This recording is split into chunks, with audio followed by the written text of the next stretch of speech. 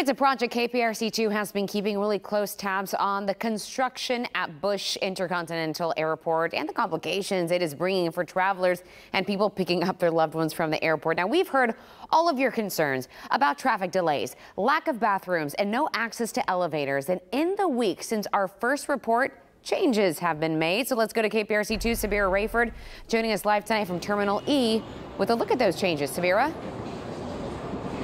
Daniela, after months of no bathrooms, these temporary restrooms are providing some relief, but travelers still say that traffic and access remains a persistent problem.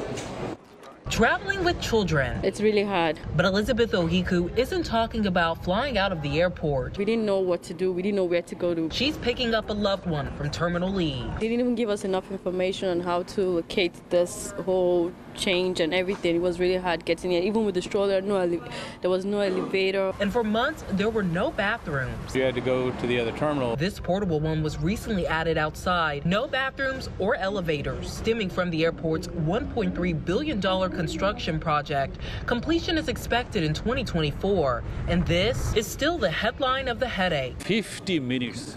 Can you trust me? It's like 100 years. MD says that's his commute to pick up a customer. He owns a limo service. A, B, not problem, but Terminal E or D, there is no parking lot for the limousine service. He says his options are to walk his customers to Terminal C. They are mad. Or have them wait an hour or more. A lot of bags is really a problem because you see that there is no elevator, nothing. We found out from an airport spokesperson June 6th, elevators inside will reopen, meaning these buses for the disabled will be moved, freeing up a little more pickup space. We've continuously requested to speak with the director of the airport, Mario Diaz, about travelers' concerns. Those requests have been denied. In the meantime, MD says he doesn't know what to tell his customers. A lot of people also, they're trying to fly from hobby. They change sometimes. So something.